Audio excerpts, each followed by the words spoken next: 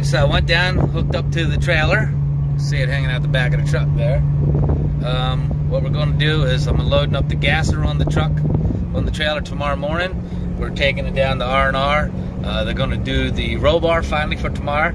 I'm excited about getting that much of it done. I didn't put the floor pans in yet, so what they're going to do is, since they got to cut the floor pans out of this thing to weld bars in, they're just going to pop those pans in. So if you're looking forward to seeing me weld them in and mess them up or whatever, you know, not going to get to see that. They're going to do it for me, so I am going to try to get some video on that, but we shall see. So anyway, only thing we got to do is get her loaded up tomorrow.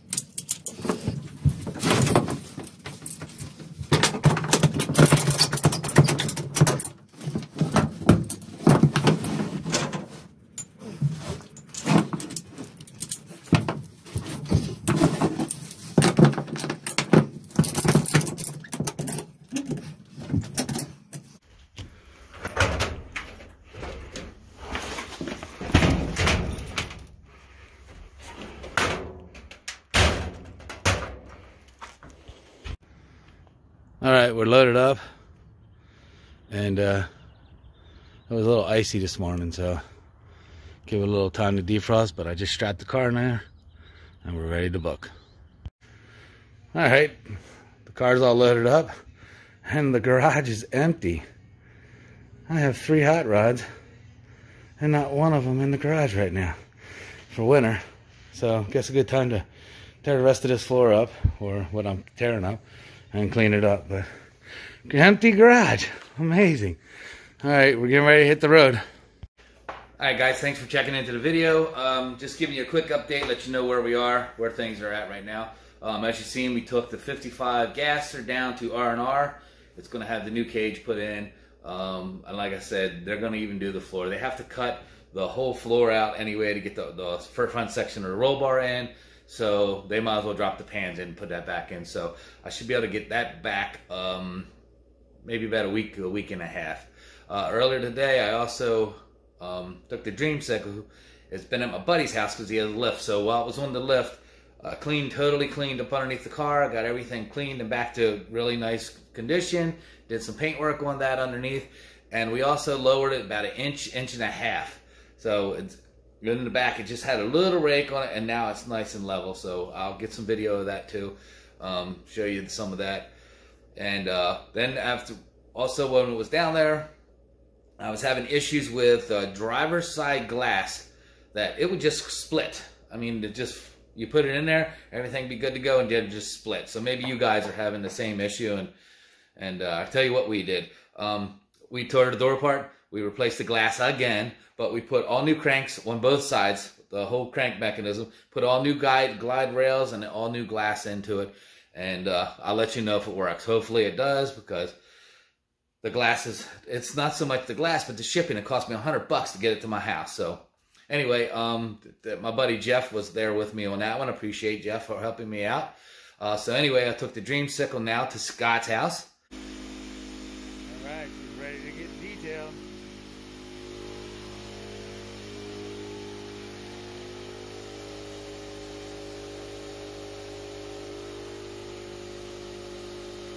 I'll probably pick that up next Sunday, because we're going to Motorama. If anybody wants to look this up, go ahead and look this up. Motorama in Harrisburg.